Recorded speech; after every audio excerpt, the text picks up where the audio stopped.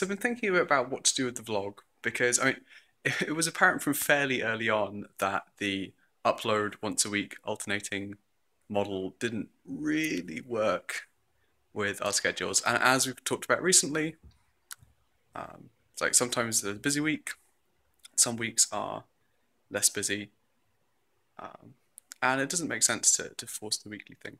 So I think going forward, at least what I'm planning to do is vlog a bit like how I diary, which is sporadically.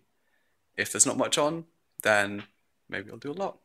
If it's super busy, you won't hear from me for a while, but I think moving forward, this is the best way. Anyway, let me know what you think. Bye bye.